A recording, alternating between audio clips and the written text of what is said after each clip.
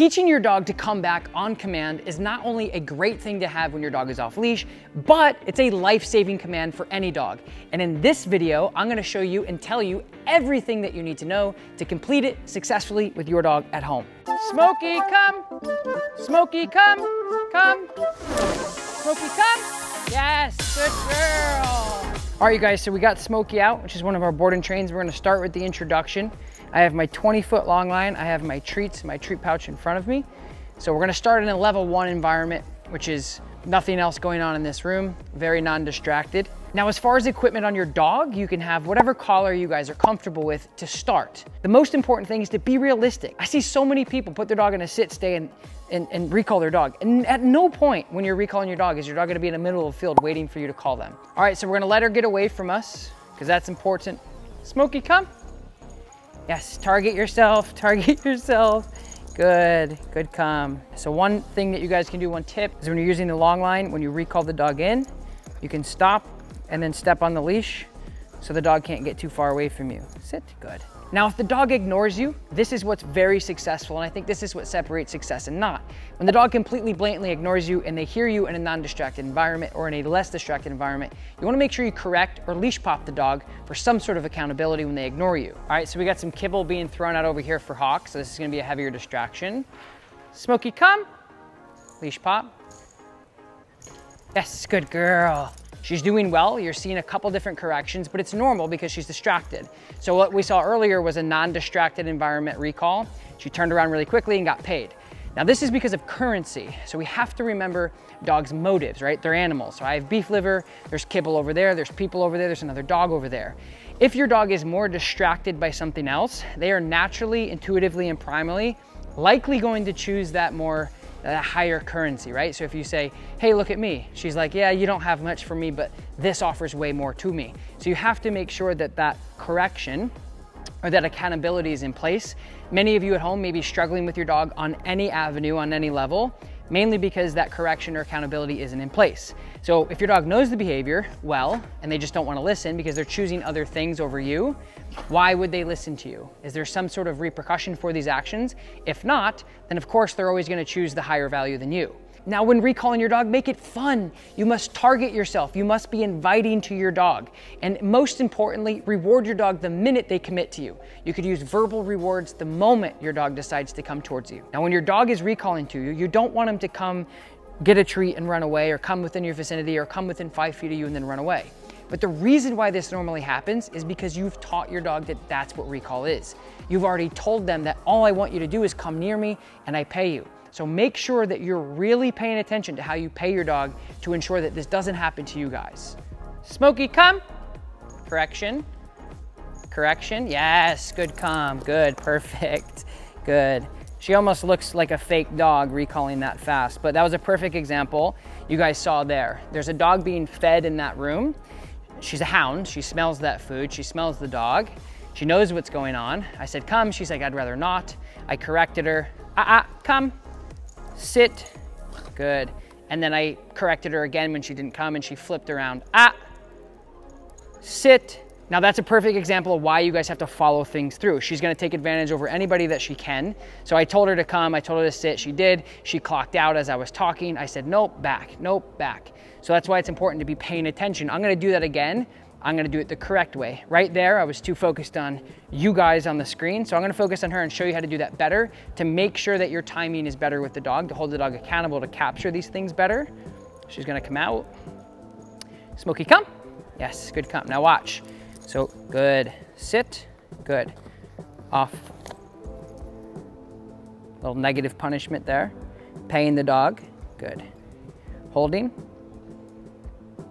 good. So last time she got up, boop, nope. Good, there. Holding, okay, break. So make sure your dog doesn't release themselves because that's going against everything that we're trying to teach the dog. Now, once you've done this for a good amount of time and your dog is recalling to you without any pressure, you say, dog, come, they turn and they happily come to you and sit in front of you. You can transition to level 2 to the next environment. All right, so level 2, environment 2, outside, I'm not like in the grass. I'm not right next to another dog, although there's a dog that way, which is gonna be level 3, which we're gonna work our way that way in a minute. But this is level 2, letting the dog be distracted by these environmentals and just, again, not going from 1 to 3 because that's where people fail. Smokey, come. Pop. Good, come. Good. What we're looking for here is we're looking for the dog to not get any pressure at all. We say the dog's name, they come, we reward them. That's when you know you're starting to make progress, and that's when you know you can start moving on to the next environment, which is closer to the other dog. And of course, the ultimate goal would be to be out in public or be out into realistic environments with dropping the leash. One common question that we get from all you lovely people there on YouTube is, if your dog is not responding to the leash pop or the leash correction, what should you do? You should reconsider the environment that you're in, because you may be in a too distracted environment for what your dog already knows. You're biting off more than you can chew, essentially. Or you need to switch your tool of accountability, which means your correction, the consequence. If your dog doesn't come back, what's gonna happen? So we'll talk about that a little bit later in the video. It's very important though. Now she's doing really well with these recalls and the commitment. So we're gonna start blending in a level 2 to a level 3, which means another dog. So another dog's in the training area here. So we're just gonna get closer, and this is development. So again, don't bite off more than you can chew. She's walking out here, there's another dog. Smokey, come. Pop, good. Yep, good, good. Encouraging the dog, good. I didn't really go crazy with her on that recall, only because she kind of half-assed it there. So I'm really gonna go crazy with her and really excitedly verbally praise her, break, when she fully commits to me without a correction. Smokey, come. Yes, good girl, nice work. So that commitment there didn't require or warrant a correction, which means she mentally said, okay, I'm gonna come. So in the beginning of the stages, the dog is going to likely need some sort of pressure in order for the dog to go, oh, me, sorry. And now we're gonna proof this out, and we're gonna keep working on this. All right, so now what I'm gonna do is I'm gonna hang up the treat pouch. I'm gonna work on this recall without the motivation and just my voice. Smokey, come. Good, come, yes. Good girl, sit. Good, holding. Yes, break. Smokey, come. Yes, good. Smokey, come. Yes, good girl. Good girl. Break. All right, now we're gonna do the ultimate test, which is going in, recalling the dog off of Darby, the other dog. I am gonna bring in heavy rewards for this, because if the dog does it, that's the jackpot. All right, so now is the final test. I'm gonna recall her off of Darby while in play. You notice how I got the leash back in my hands, because like we talked about before, I do not wanna have some bad training protocols here. I wanna make sure that I can enforce things if need be, and I know this is a heavy distraction. Smokey, come. Yes, good girl. Really good job. Good job, good job. That was so good. So that recall right there is exactly where we're gonna end today's session. It was absolutely beautiful in a very short time. For you guys at home, when you're really looking to let go of the leash, you wanna do this with the leash dragging in new environments to stay safe.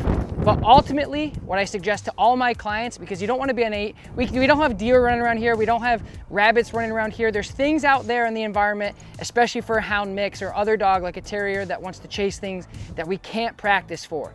I always recommend, for safety reasons, to use the remote collar and introduce it properly. I have a link right here that you guys can watch how to introduce that properly. I also have a full instructional video and a tutorial and a course in the description below. Absolutely perfect job. We're gonna put this dog away. Remember, when you're going out and you're training, I would probably do 10, 15-minute sessions, recall the dog 6 or 7 times. Do not bite off more than you can chew. Make sure that you don't go to level 2 or level 3 until you pass level 1.